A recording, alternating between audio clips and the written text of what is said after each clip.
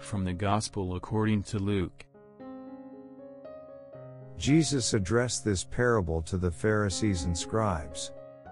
What man among you having 100 sheep and losing one of them would not leave the 99 in the desert, and go after the lost one until he finds it?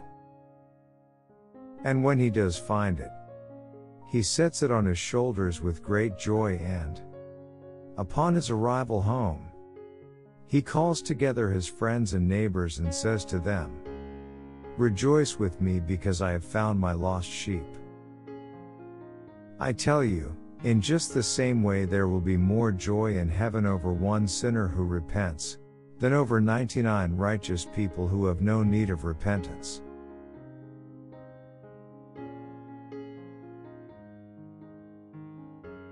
Nella visione di Gesù nessuno è definitivamente perduto, ma solo pecore che vanno ritrovate. In Jesus' vision there are no sheep that are definitively lost, but only sheep that must be found again.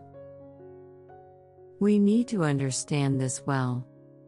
To God no one is definitively lost. Never. To the last moment, God is searching for us. Think of the good thief. Only in the eyes of Jesus no one is definitively lost.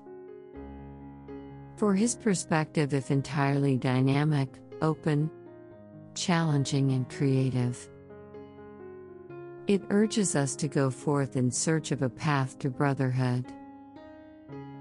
No distance can keep the shepherd away, and no flock can renounce a brother.